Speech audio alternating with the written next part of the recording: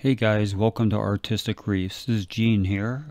Just going to show you in this quick video on how to mix Red Sea Coral Pro Mix to 1.026 or 35 ppt.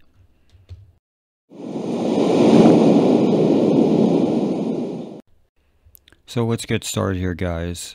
First off, you want to have your 2 gallons of RO water all ready to go. Or like me, I weigh out my water to 16.5 pounds, and now roughly equals about 2 gallons of RO water. The reason why I weigh out my water is just to make sure everything's consistent from batch to batch.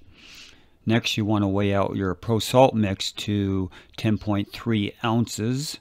The scale shown here is, I believe I got it at Walmart and was only like maybe $15. So it's a good investment to make sure your salt is very consistent by weight. So 10.3 equals about 1 cup of Pro Salt mix. Let your RO water mix for about 30 minutes or until crystal clear. Then after that, just take a salinity test and temperature check, and after that it should be ready to go in your aquarium. As you can see, the salinity is right at 1.026.